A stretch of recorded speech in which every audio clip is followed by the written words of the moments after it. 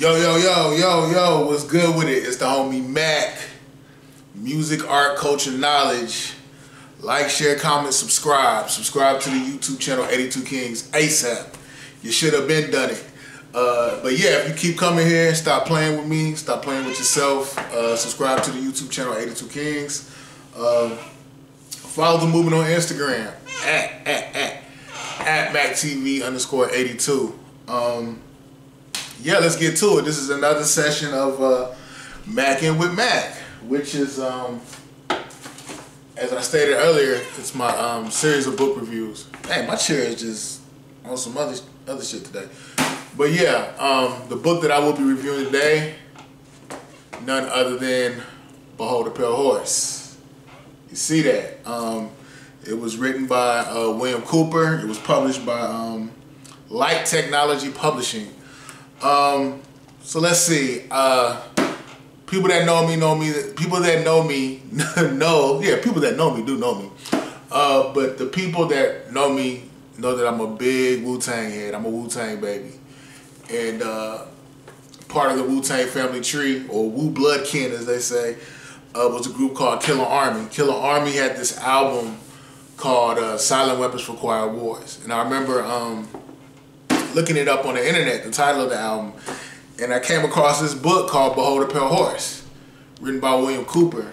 Clearly they got that title for their album from this book, Behold a Pale Horse, Behold a Pale Horse, Behold a Pale Horse. Yeah, so Silent Weapons for Quiet Wars, again, it's a chapter within this book. And I figured that out when I did my internet search when I was in middle school. But yeah, years later down the line, when I was in college, probably like my sophomore year of college, I found this book in the school library. Not the school, in the school bookstore. In the school bookstore, Tougaloo College, school bookstore, sophomore year of college. Found it, and this book is what, 500 pages?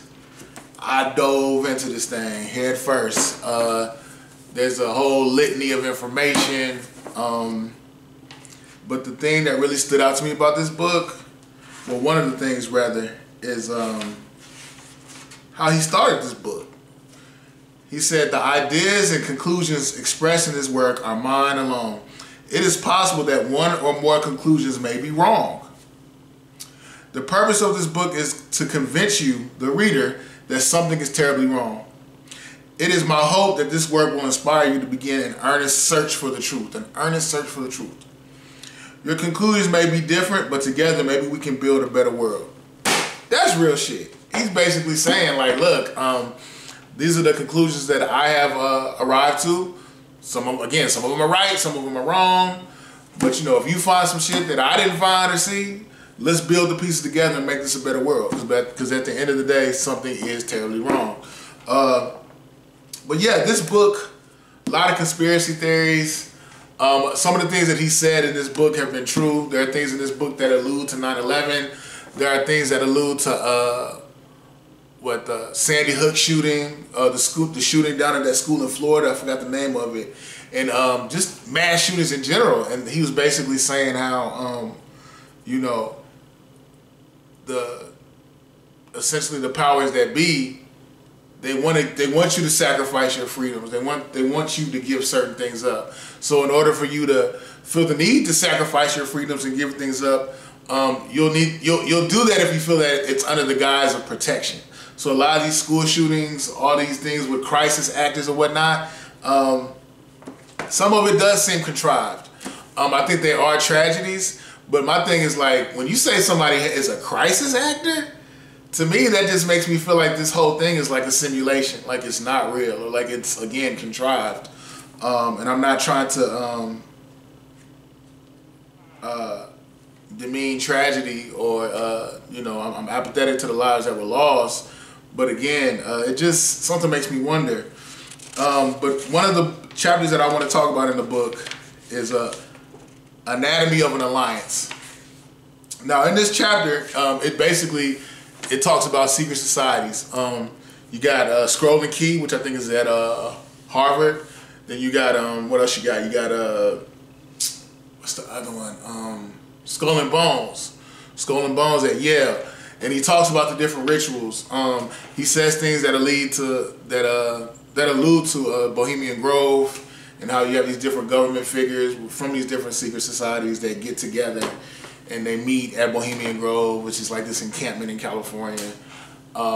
I think the thing that's really dope about this book is it traces the steps. He doesn't just give you names. Like he gives you names, he gives you organizations, and he pretty much expounds on how the dots connect.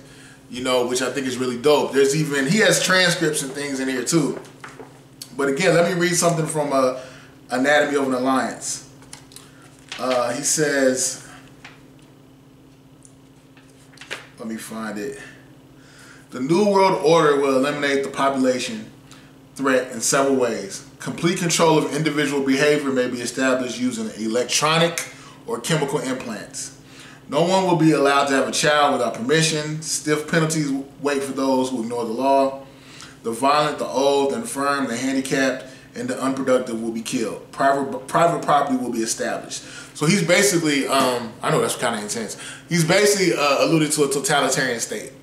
And when you talk about he mentioned like electronic implants and chips, it makes me kind of wonder, you know, about the whole Neuralink technology, where things will be implemented into people's brain, and essentially people can be engineered or things can be downloaded into their mind. And it makes me wonder, could somebody you know, have a nefarious intention behind that and flip it and use it against society?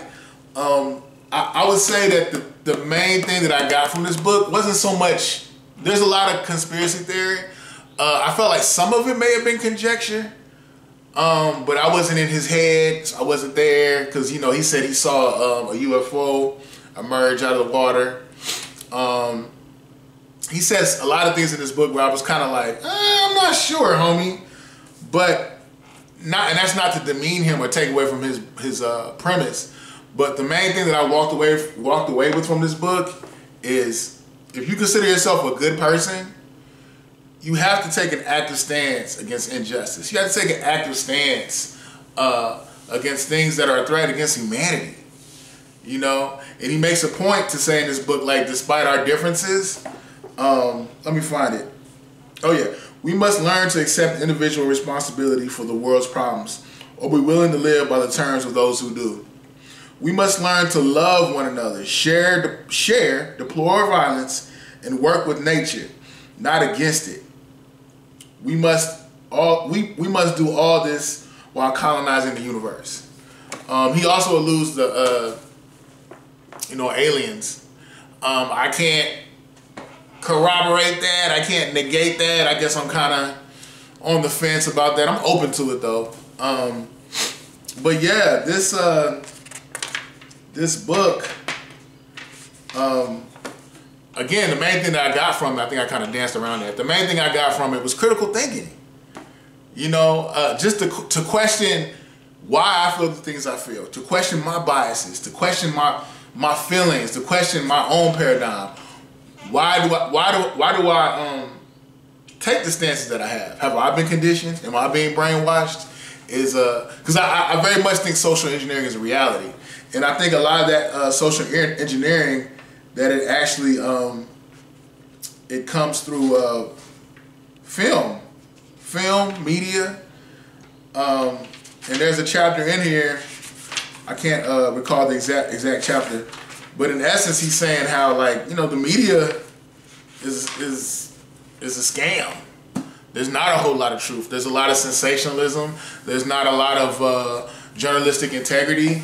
There are a lot of biases that are being propagated. But yeah, again, this book, I can go on and on about this book. William Cooper, again, he was born in Long Beach, California in 1943, I think May 6, 1943. He grew up in a military family. He, what else? He was originally in the Air Force, and he became a naval officer. I think he became disillusioned by the government and different things that were going on, because you can see in this book how he goes from having this pro-government, I'm an American patriot, Like he just went hard. Like he's red, white, blue, USA all day. And then after a while, you could tell, like, as he dig deeper and did some researching, he did see that, you know, this government isn't all that it's cracked up to be. You know, and I think I will consider him an American patriot because I think he was in love with the idea of America. The only thing that I would say that I didn't agree with him on was he didn't believe that the concept of racism existed, which is beyond me. I understand that race is not a biological reality; it is indeed a social construct.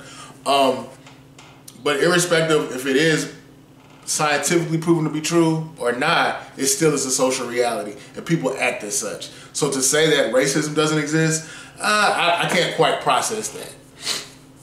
But yeah, he had I think it was like an AM radio talk show. It was called The Hour of the Time, where he talked about ancient societies, you know, societies of antiquity, secret societies. He talked about masonry a lot. He had a lot of good stuff that I think, if nothing else, will make you think and question your reality, or at least how you process reality. But yeah, unfortunately, I want to say the U.S. Marshals were after Mr. Cooper. I think they were getting him for tax evasion. There are a lot of conspiracies about that, but eventually he had a standoff in Eager, Arizona, and I think he actually killed a deputy. It was an Apache County deputy, and Mr. Cooper died himself. He was taken down by gunfire. But yeah, great book. Great read, great book. I encourage everybody to read this. This book had a heavy influence on my paradigm. Gave me some anxiety, but I've been able to move past it. But yeah, like, share, comment, subscribe. Subscribe to the YouTube channel, 80s Who Kings. I got music in the description. I got a link to this book where you can purchase it. Peace and love to all. Oh yeah, rock with the movement on Instagram, @MACKTV_82. Peace and love. It's your boy Mac, signing out from the Dogon. Be easy.